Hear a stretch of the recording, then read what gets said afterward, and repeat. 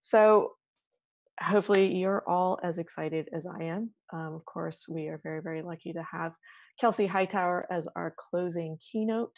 Um, as you know, he's very famous for demos. So we are excited to see what he'll be playing around with.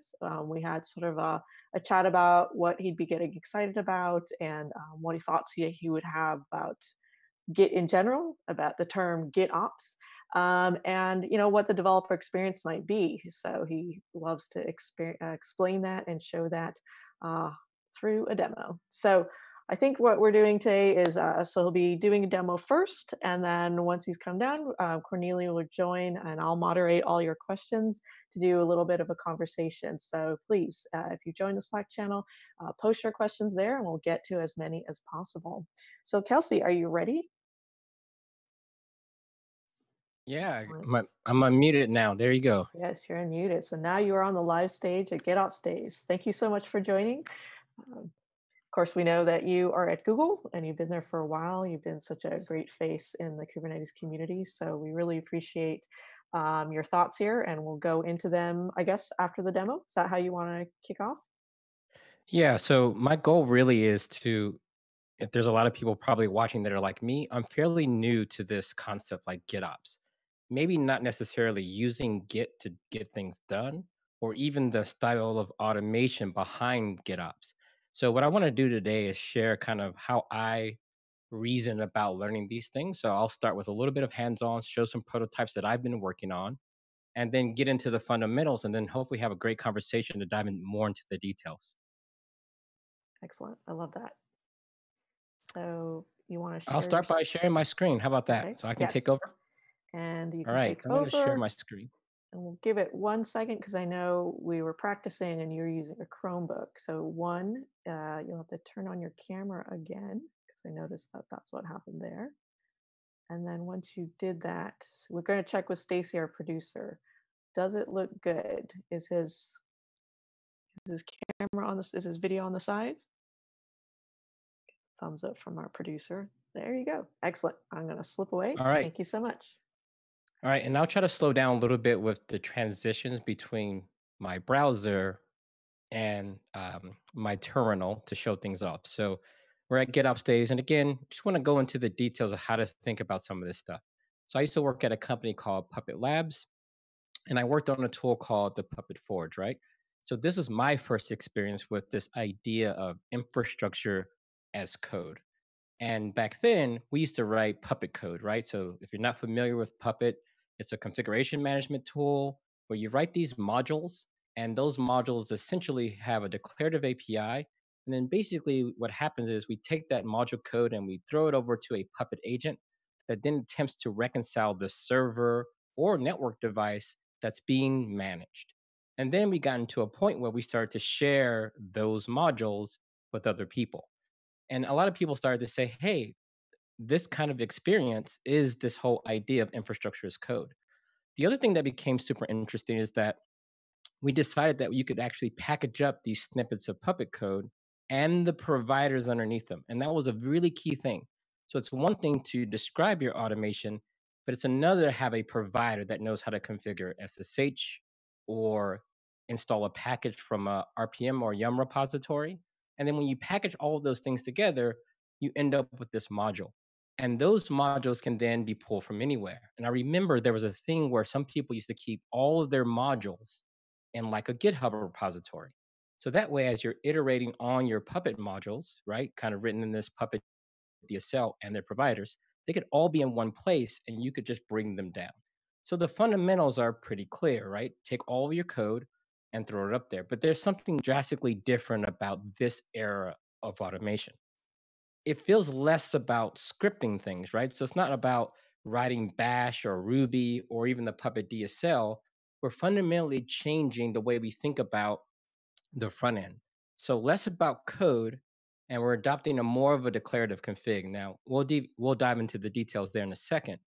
But to think that we're going to say no, no front end full programming languages, and we're going to push all the smarts into a reconciler, and we're going to look at the details there. The tool I'll be using, of course, is Flux from the Weaveworks team. If you haven't seen Flux, but the idea here is that once you start to have a really nice reconciler, so something that can change the state of the world, and then you have a resource definition, or some people would just say like a config or a YAML file. If you're in the Kubernetes community, these are the things we keep in the YAML file, like a deployment, config map, or a secret. Those things can be checked in, and then we can have a little loop that just watching our Git repository that applies it. But for all of this GitOps stuff to make sense, right? Git is very obvious. Put stuff in version control, something pulls it out and does something with it. But the other part of that equation that I think is super important that most people may not quite understand is you really need smart reconcilers to make all of this flow fairly nicely. So that's what we're going to dive into. The other misconception that I've seen a lot is GitOps is only for Kubernetes, or tools like Flux in this case only work for Kubernetes. And sometimes you'll even see it in the doc where these tools are a perfect fit for Kubernetes. And you start to ask yourself, like, does it work for any kind of other infrastructure? And I think the answer should be yes, but we have to dig into the details there. So let's have an example. First, I don't want to deploy to Kubernetes. I'm actually using a serverless platform called Cloud Run. Okay. So the idea with Cloud Run is I'm personally right now not quite interested in managing a bunch of Kubernetes clusters to just run a container. While I still use Kubernetes for a lot of other things, I'm starting to leverage a lot more serverless platforms. But here's the thing, I actually still want that GitOps workflow where I can describe what I want and just have some automation tool keeping the outside world reconciled with that state. So here's where the ops part comes in. Just a quick reminder. So when I was a system administrator, this is the way we used to think about the world. If I have an app that I wanted to deploy, number one, you figure out the command line or the script that you need to write, mainly because you want some form of automation. Now, this could be Puppet, Chef, or Ansible for people that are using config management. So for me, I'm using a tool called Cloud Run. So this is going to be a little bit easier in terms of deployment, and I'll make my screen a little bit bigger here in a second. So I have this simple app. It's basically an app called HTTP bin. It basically just gives me a little web app where I can poke around in my web browser. Nothing fancy here. But when I look at the deployment script, it's pretty straightforward, right? Make a bash script. Here I'm using the gcloud command line tool. I'm just going to deploy a service called HTTP bin. This part is super critical because everyone thinks that GitOps is just like this radical rethink of everything we've been doing. What you got to do is rewind it a little bit and just look at the fundamentals. One, if we know what the inputs are to our deployment target, Kubernetes or Cloud Run, this is a bit harder when you're dealing with just a raw Linux server, right? You're SSHing, you're copying things around, you have systemd unit files. The API isn't clear, but I think adding something like Docker to a VM makes this all a little bit more straightforward. So if you look at this, if I were to run this script, what I expect is to have a container deployed to Cloud Run. I can click on it. Again, pay attention because this is the fundamentals. So I'm just going to run this script really quickly. I know some people are thinking like, wow, this is so basic. It is, but some reason people forget all the basics when they're trying to understand this new stuff. So what I want you to pay attention to is the pragmatism here. Learn how to automate things at the very lowest level, what the inputs are, because those are going to be really key to describing all the stuff that you're going to need when you start thinking about GitOps as a whole. So we ran that command and we see that this thing is deployed. Hey, power serverless. Let's click on it just to make sure it actually works. You know how people do the sleight of hand in the live demos. Let's see if we can make it real. So we'll click on this link. And ideally, if this is working, we should see our application pop up and just give me the standard HTTP bin front page. And it's working. Sweet. So now we're reminded of the ops part of this whole GitOps thing. So what do we need to take advantage of this modern style GitOps? Well, number one, ideally, Kubernetes has taught us a lot about declarative config. Maybe we don't need a programming language at the core of it. Of course, it's okay to use tools like Helm and Customize or even Pulumi, where you can actually use full programming languages to generate the inputs. And we'll see what those look like in a second. All right, so what we'll do now is I'm just going to delete this. So this is the ops part. You can write all kind of tools to automate this process. You can even use Terraform to do this. But remember that Git part. We need to check in some artifacts to make this be automated. One, I'm using Flux to be able to pull and watch a Git repository. So I have a very simple Git repository here. We'll get into what's in there in a second, but I need a tool that would actually do the heavy lifting. And again, that's where Flux comes in. It's going to be the thing that goes and watches that repository. But what do we put in that repository? One way to think about this is maybe I just check in all my scripts, right?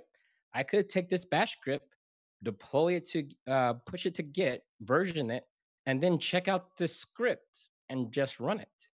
But then you look at the script and you're like, well, what happens when it's time to delete? Well, I could write another bash script called delete that does and undoes all of this. I can also do a thing that knows how to handle updates. But by the time you start building out a framework in Bash, you're going to be right back to where we are with like Puppet, Chef, and Ansible. There's nothing wrong with those tools, but you start building out all of these scripting and you may not have the reusable components that you want. Like, how do you authenticate who gets to run these scripts? None of that lives here clearly. And it's also hard to patch this. If I were to check in the script and I wanted my CI CD system to come here and change the image out, that's not going to be easy to do because I would have to actually parse this and make sure that I preserve the syntax if I go and swap things out. And all my people out there looking at sed and awk, like put sed and awk down. We have a different solution to this. So the first thing we want to do is, if you're unaware, Kubernetes has this thing called custom resource definitions. Remember, the operational part of this is we want to deploy things, containers to Cloud Run. So one thing we can do is model the input. Look at all these flags. These flags are the foundation for a new resource type. Kubernetes has taught us a bunch of things. So one thing that we can do is we can make a custom resource definition. So the nice thing about custom resource definitions is it gives us an ability to leverage Kubernetes as a control plane. This is not about using Kubernetes or running Docker images. It's literally saying, let Kubernetes be our API server for even the tools that we're building so we don't have to build those from scratch. My custom resource is going to be called Cloud Run Services.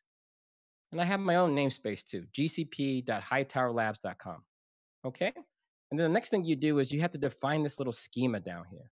I know this may be hard to see from some of you all, but the goal is I'm defining a lot of those flags. I'm just starting from my bash script, is how I think about this. I have my CPU property, I have concurrency, I have image. I even tell Kubernetes that image is a string. And you can do some other neat stuff down here as well.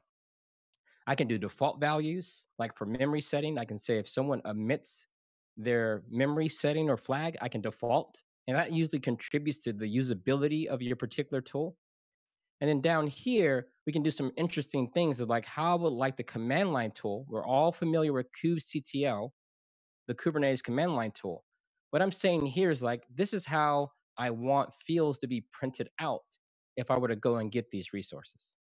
So the thing to remember here is that I can take my command line flags and turn them into a data model for Kubernetes to serve up a RESTful endpoint. Kubernetes won't be doing the heavy lifting per se, but it will give me a place to store these objects. Now, the thing you do with CRDs is you do kubectl apply, and you just say, hey, Kubernetes, I want you now to be aware of this new thing that I made called Cloud Run Services. That doesn't exist in Kubernetes out of the box, but I can submit it to Kubernetes and it does all the magic to make this available. All right, so what's next? Now we have a data model in place. Now, so instead of running bash scripts, what we can now do is something like this. Look at this. With that CRD in place, that means Kubernetes now understands a new kind. The kind here is Cloud Run Service. I just made that up. And now I can give it a name. We'll call it HTTP bin. And the image that we want is the same one for the flags. If you look at this, I essentially took the flags and converted them to a data model. Nothing revolutionary here, but look at this. There's no scripting. These things can now be patched. There's tools like Customize that work really nicely. I could give this as input and say something like, hey, Customize, I want you to take the spec dot image and add a different image. And then it makes it easy to integrate in any CI CD system. Now we're dealing with data. So I like to use the term infrastructure as data because now we operate on a data model that has validations and that has easy way to substitute various tools. You can use Helm, you can use Customize, you can use whatever you want to manipulate this data model before you check it in. Okay, so here's the next step. One thing I can do with that CRD in place, I can say kubectl get cloud run services. If I hit enter now, you'll see there's nothing there. Good. So the next thing we got to do is, since we have the perfect data model, the next thing we want to do here is submit our resource definition. I'm going to show you all again before I push it up. So this will say, I want a Cloud Run instance with these parameters, just like I did with the bash script. We'll say kubectl apply.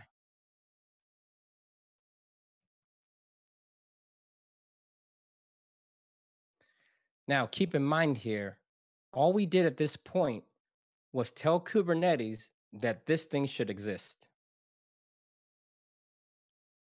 Now, if you're scratching your head at this point, like, okay, now what?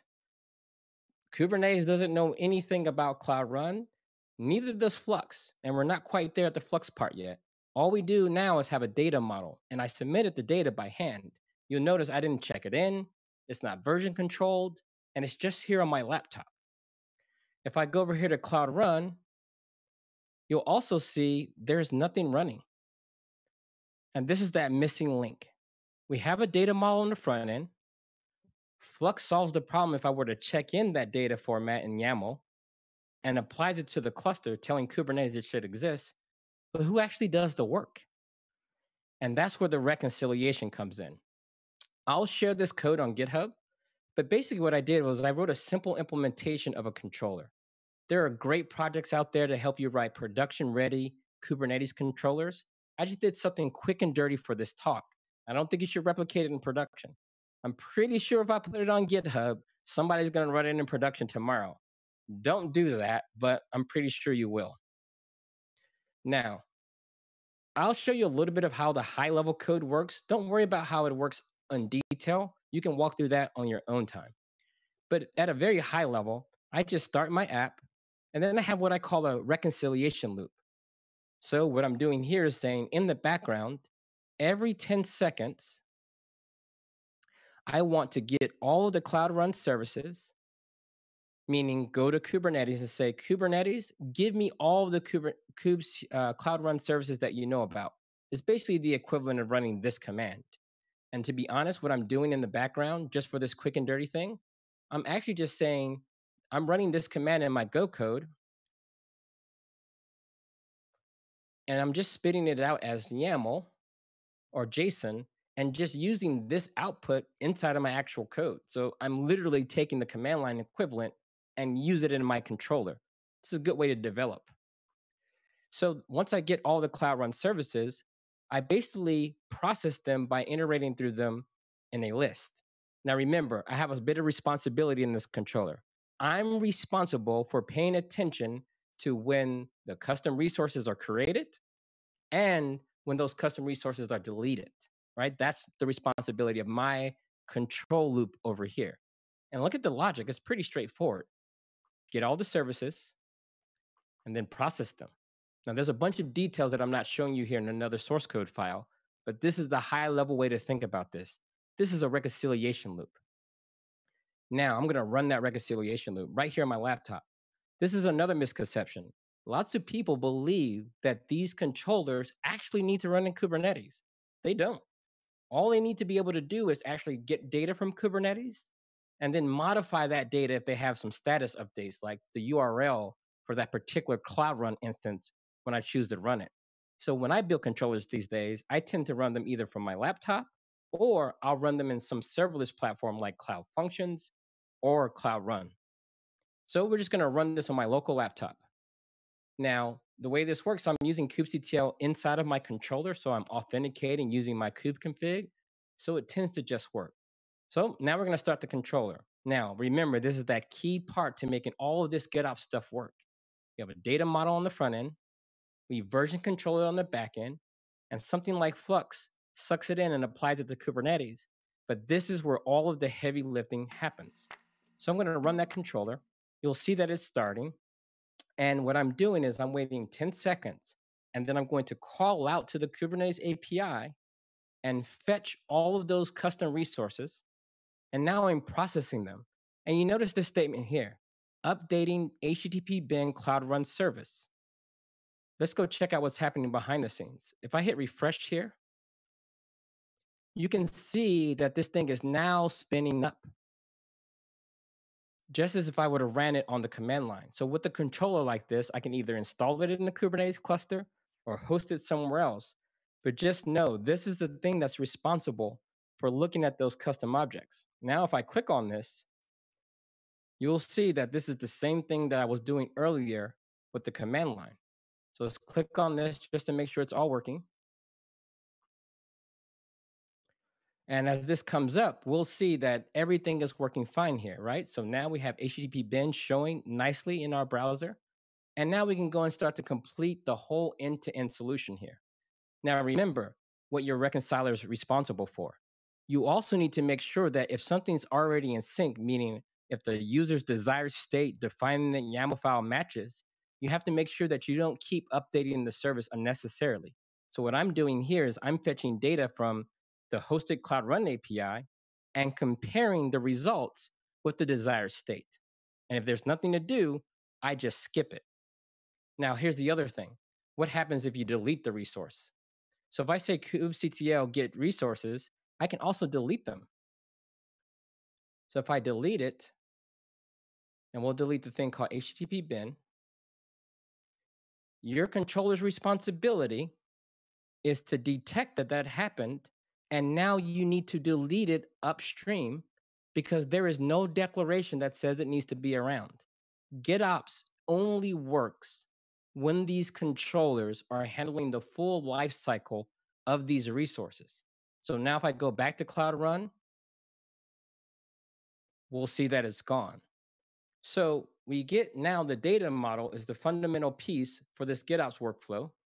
We understand how operations gets encapsulated in many ways, encoded into these control loops. Now let's complete the puzzle. We'll keep our controller running just because. And now what we'll do is we'll take a different approach. Now, instead of me creating these things manually, we'll see that there's nothing in here now. I have Flux already installed, so kubectl git pods -n flux. And you'll see that we have a Flux controller. That's the thing that's been told to watch a specific Git repository. And then it's storing some state inside of memcache, but we won't be touching container images that need to be patched. We're basically using this as a proxy to control Cloud Run.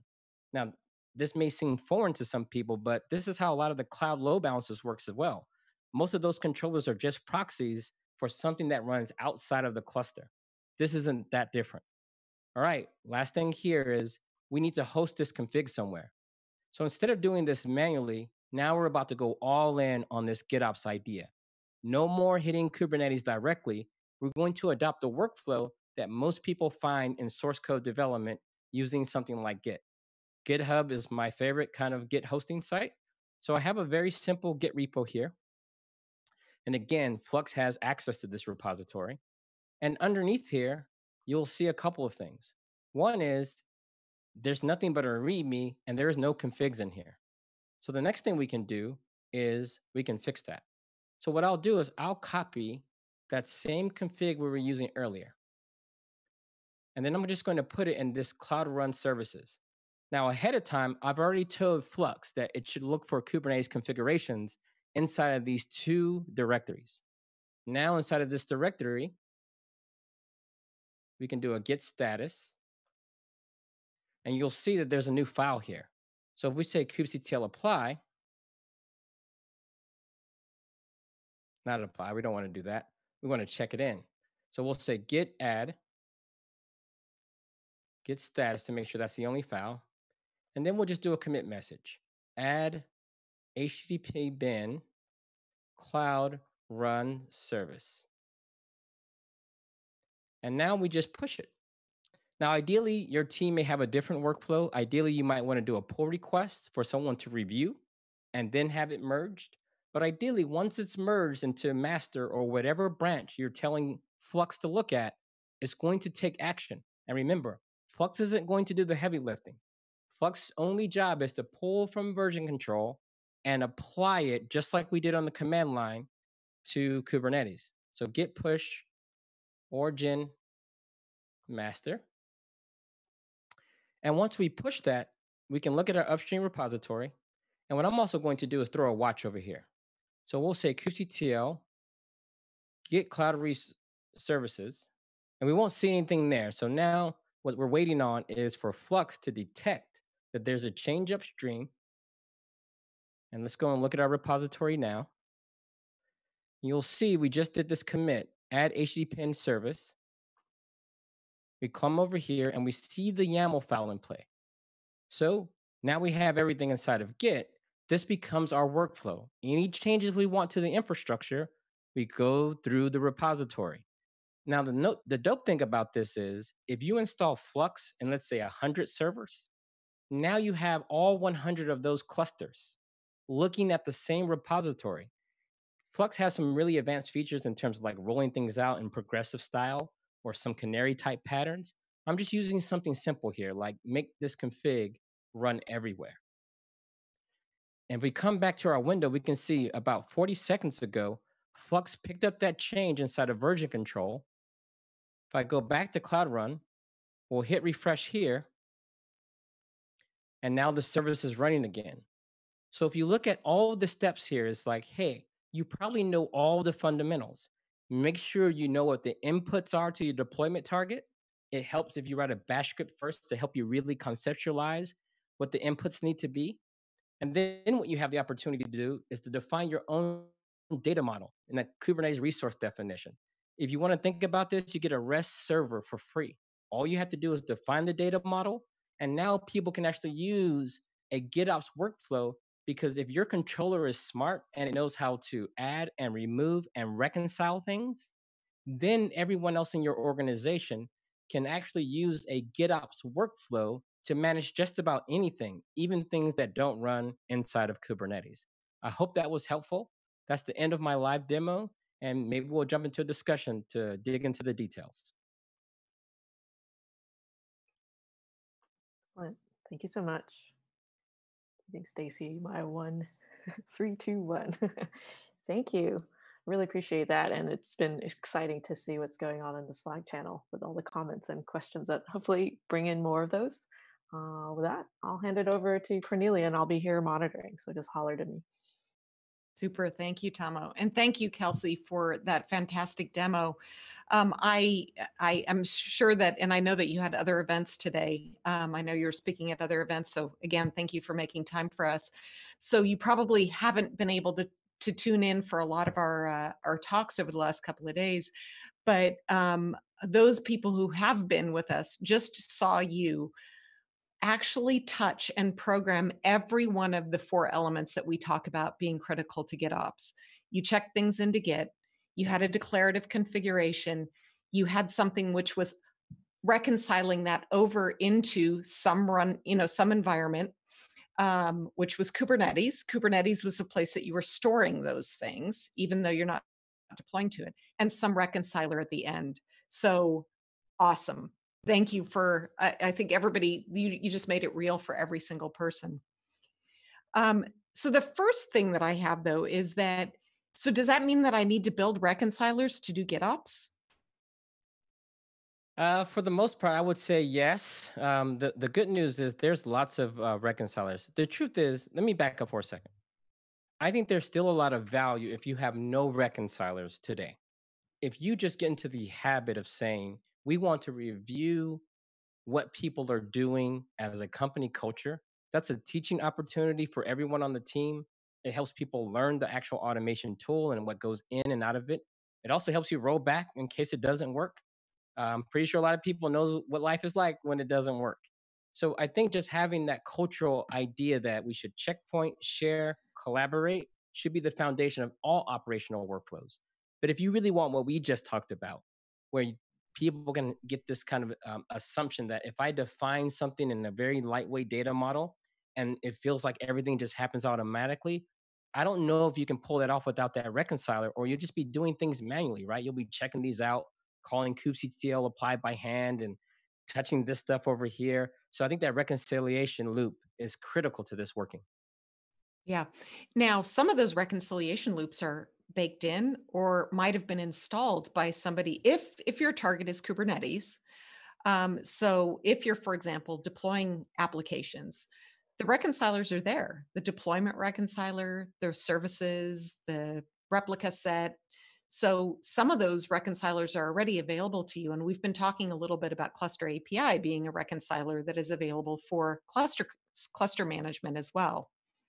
So I That's agree. exactly right. So the reconcilers most people are familiar with are a deployment. That thing reconciles the containers running on the Docker, the ingress controller, whatever cloud provider you pick, or if you're using something like Envoy or Nginx inside of your cluster, there's a reconciler making sure that that configs the Nginx or load balancer config matches your Kubernetes definition. So I think we're all used to those reconcilers. And I guess to your point, they set the bar pretty high for people building their own reconcilers because they hope you are managing the entire lifecycle. Yep. One of the things that one of the ways that I express this whole notion of reconciliation is that the way that we used to program in the scripts that you talked about was that we had this misconception that we could reach a state of doneness. So, oh, once I've run the script, I'm done. But we know that in the cloud, we're never done because there's always something that's changing, whether it's an infrastructure change or it's a change that you made to a commit that you then just did in Git. Um, Yeah, I think a lot of the job is to try to constrain the imperative nature of what we're doing. Everything I just showed you is fairly imperative to be truthful. But what we want to do is we want to encapsulate all that imperative workflow inside of that control loop. So I think when most people think about running scripts, they copy a script to a server or they use SSH or some other tool, and they hope that that script runs perfectly. And if it doesn't, maybe they add a few more if statements and checks over time, but we know what we all do. You just log into the server and you start fixing stuff by hand and hope it doesn't happen the next time. yeah, you actually touched upon something that we'll geek out a little bit on as well, which is okay, if the script doesn't run perfectly, can I run it again? So Yeah, this item whole potence, right? idempotent thing, Yeah. yeah, that whole idempotent thing is honestly, it's a North Star for a lot of things that we want to do. But the truth is, it's fairly impossible to guarantee that if I run one thing once at this time, it will always work again, right? For think about the Cloud Run case. Let's say someone were to change my IAM permissions on the service account I was using to actually push the Cloud Run, it wouldn't work maybe 10 minutes from now. So I think a lot of people, it's always a point in time, but I think just having that as our North Star and holding that bar as like where we want to get to makes us actually do defensive programming to make sure that we're actually cleaning up after ourselves and tracking the resources that we create. One thing I didn't show in the demo is when I'm creating things inside of Cloud Run, I'm leaving a label inside of the Cloud Run resource on GCP so that I can actually come back and find all the resources that I created previously. So that way I can run in more of a stateless mode. If I don't find a resource inside of Kubernetes, I know that I can go and clean up everything that I created without touching the things that I didn't create. Very good. Very good. So you're actually storing the state as a part of the target resource that you put in Cloud Run.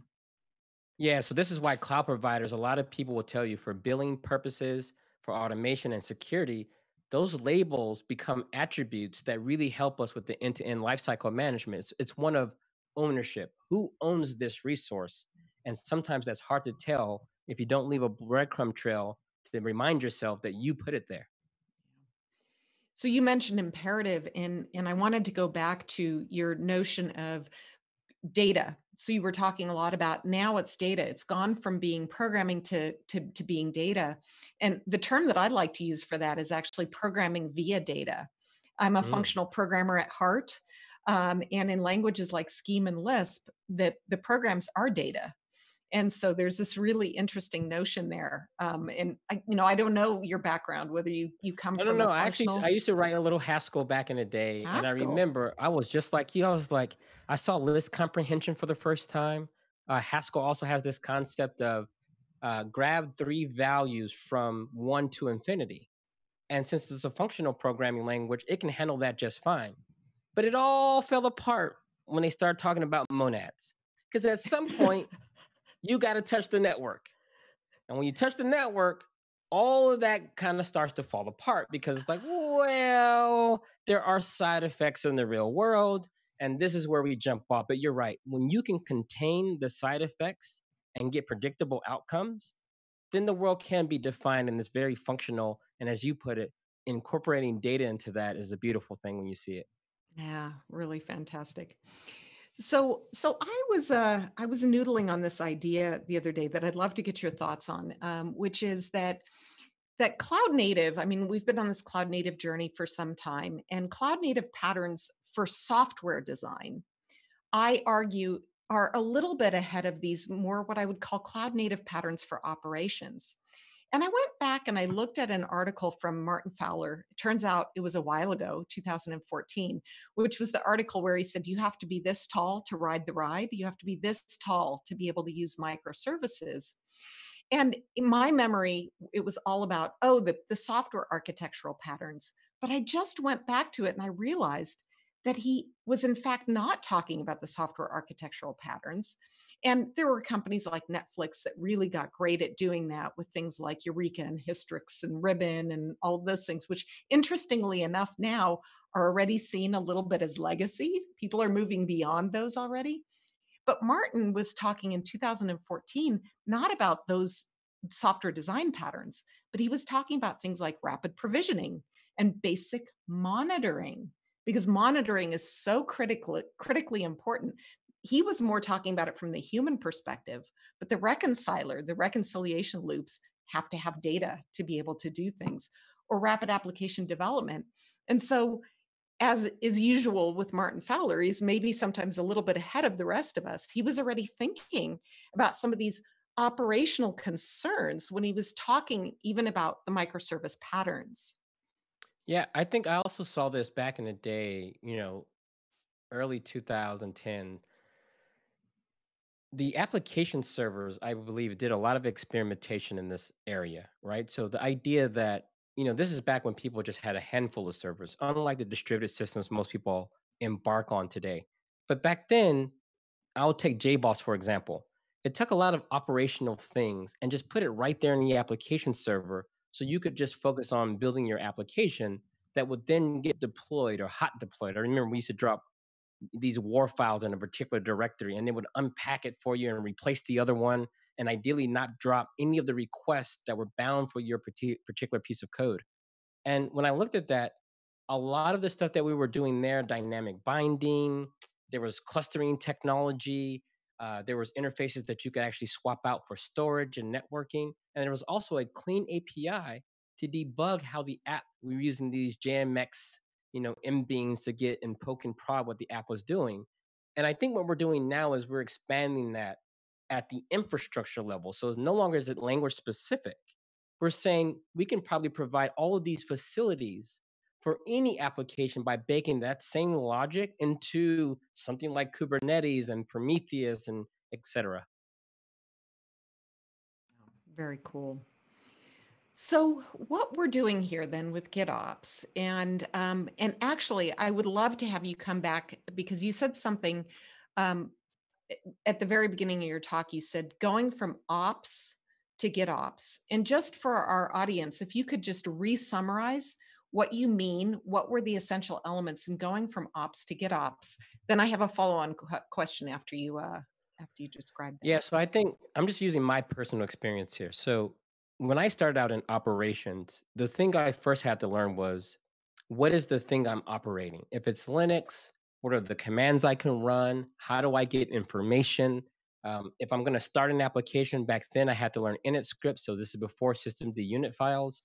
And you just learn all of these interfaces, right? And they all come together to hopefully deploy your application. And then we wrote scripts to automate that. I got to do if config for this part, an init script for this part, at get for this part. And then these become your interfaces, but they're so loosely coupled. They're not well defined. It's all over the map. But once you get a handle on the interfaces, the inputs and the outputs they produce, now you're on the foundational stage to say, okay, now I can actually automate this, right? You can't really automate a thing you don't understand or a thing you don't have a good process for. So now, once you get that, I think that's the first step towards this GitOps. What Kubernetes has taught us is that we can put a data model in front of that. And I think that has been the missing link. We just started writing scripts and using bash interpreters to do this stuff imperatively and live, and it never gave us a way to back out, dry run. We never had a data model to do any policy enforcement on. It's all about, can you run this script or not? And that's just too heavy-handed for what we need to do. So I think the next phase is, if you understand how to automate a thing because you understand the thing you're automating, now you have to define that data model. And if you can define that data model, now you have the foundation to create that reconciliation loop. And then we just adopt those developer workflows that we use for software development: branches, tags, code reviews. That's discipline that we use to drive our automation. And I think that's where you really start to get the benefits of this thing we call GitOps. Awesome. And I love that soundbite, which is you talked about the data model actually now giving you the surface area against which you can apply policies. It's impossible to apply policies to a series of steps that are non-deterministic. And how do you apply policy against that? You always have to have a surface area. Policies are applied to tenants, or they're applied to controller, a something that's happening out in the Cloud Run environment. You have to have that surface to apply policies to. And they give us a contract to promise to the people who use our platforms. When I run a bash script that says, do a thing where? Do a thing with what? And it just loses the transparency. But what we do now, and maybe command line flags help, but now we get to flip that around and say, here is the thing that you're allowed to ask for. And who cares if I change how I do it later, as long as I give you back what you asked for. And that contract is really powerful because these systems evolve over time. Yeah. I like how you encapsulated all those things again, together with the data model, the delivery mechanism, and the reconciler at the end. And what's starting to form in my head around that is this notion of, oh, when you had a word for it when you were talking about Puppet, is these, modules, is there were Puppet modules. And now we can start to envision, we can start to like get this vague feeling of maybe there's GitOps modules where all of those pieces are put together into a module that we can deliver that now gives you that modern operational experience. Yeah, a lot of Googlers are working on this. If you think about it, we have a project called Kubernetes Config Connector, and we have a bunch of reconcilers for all GCP resources along with their data model. And when you install it, it almost feels like you're installing it as a module. KCC gives you all of this functionality. And then shout out to the Microsoft folks. They've been thinking about this idea as well, even packaging applications as whole models. And if you think about it, some of those applications not only define the Kubernetes configurations, but also those reconcilers, interfaces, and even sidecars that go with it. So a lot of organizations, big and small, are doing lots of good work around this idea. And I think we might get to the point where people just start installing these packs, AKA operators, if you will. Yeah, very cool. One of the other projects coming out of Google that we've been poking around with and experimenting a little bit is when you start thinking about having this declarative configuration that's sitting in a repository somewhere.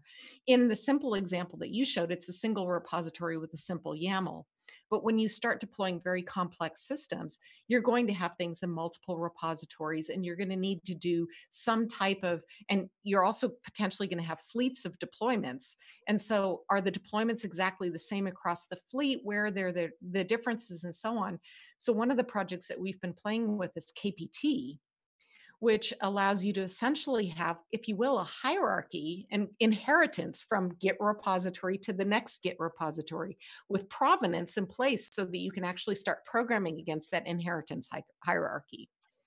Yeah, there's a lot of Googlers, and I work with a guy named Brian Grant at Google, and the project is called Kept, and it's like a play on words for apt, apt Git, kept Git, and that's getting closer to this packaging of these things. Because you're right, sometimes we need to assemble a package of resources from other places, right? Because that's a little bit separate on how we manage those things. And then once you have that package, of course, you may check it in somewhere else, and these tools may be able to pull from those packages versus raw Git repository. Think about software development. We don't pull raw software from version control. That's not normally what you do. Not Normally, we usually. create I a always look for the binary. I don't build from yeah, source. yeah. You want a binary or a package, or in Yeah. the nature where we're talking is a container. So I think GitOps is cool, but maybe we have to look at what we learned from the software industry that pulling directly from Git may or may not be the right thing. Because think about, if I want to share something with someone, I may not want to give them access to my Git repository. I may want to give them a subset or the built compiled version of my repository. So I think that's just going to be area for thinking and improvement. Yeah. Yeah. That's fantastic. Um, so I do have to, so one last question and then a final comment at the end, and I'll give you a chance to close it out. So I've used the term cloud native operations several times, and with your background in operations, and you've seen this transformation. We talked about this pattern today, this GitOps pattern, which really lends itself, really brings a lot to cloud native operations. Any other patterns off the top of your head that you say, oh, these are essential patterns that we need to realize kind of this next generation of cloud native operations? I mean, there's so many good patterns, to be honest, whether you're talking about sampling data for metrics or tracing. That's a big pattern. Everyone in their brain thinks they're going to take all of the data that they get from their logs and all of the data they get for tracing and store it somewhere until they figure out that they have petabytes of noise. Right? So there's patterns to think about. How do you filter through that? But honestly, there's a different pattern I hope people pick up in this space. You need to learn how to make a decision. Ride that decision out until you get to a point where that decision is no longer working, and then make another decision and go from there. There's a pattern there. Like, you just got to make a decision. And a lot of people in this cloud native space right now are paralyzed. There's so many tools coming out. There's so many patterns people are sharing, because there isn't one pattern for all of these things, right? The idea of Zipkin and passing around an HTTP header for tracing data is only one pattern for tracing things. There might be other patterns. But what you got to do is, at some point, you got to make a decision that, hey, I want to adopt something like Weave Flux. I'm going to learn it and be patient with learning it and make sure that I can get all of the value that thing has to offer before I start going to hunt for something else. And that's the part we haven't mastered, because most people that are really good at this, a lot of the projects you talked about, Netflix and Eureka and some of the tools they shared, they made a decision to do something, and then they worked on it and they were able to share the results of that decision. Imagine just hunting for the right tool week after week, month after month. You got to learn how to make some decisions. And I think that will help with any other pattern you decide to adopt, because you know how to evaluate it and then let it go when it's no longer necessary. That is great advice. So the last thing that I'll say before I give you a chance to, give us some parting wisdom, is that I will point out that it wasn't lost on me that we got a dope thing from you, which is when you said that the dope thing about this is that you can have Flux running in 100 different clusters. They can all be pointing to the same repository, and you can get that repeatable deployment. So when you get a dope from Kelsey during a tech session, that's a pretty good day. So Awesome. thank you for Oh, that. glad to hear it. Yeah, my parting words are, if you're a system administrator and you're looking at this GitOps and you're a little bit intimidated, I think you should find comfort that you probably know 90% of what you need to know to approach this problem. Start with some of the tools, go through the examples, but I want you to pause for a second and look at what you already know and see how it applies, because I bet you, and hopefully I was able to demonstrate today, that the fundamentals are almost exactly the same as you were doing before. It's about how we captured those fundamentals, encapsulate them, let the tools do the heavy lifting for us. That's what's new. So it's about leveraging your existing skill set. Don't forget the fundamentals, and you'll always be able to safely evaluate this stuff. And yeah, there'll be a learning curve, but don't believe that the fundamentals are what you're learning. You're just learning the particular take on the fundamentals. That's great. Kelsey, thank you so much for joining us today. We're so delighted to have you here, and we look forward to having more in the future. Awesome. Thank you. Thank you.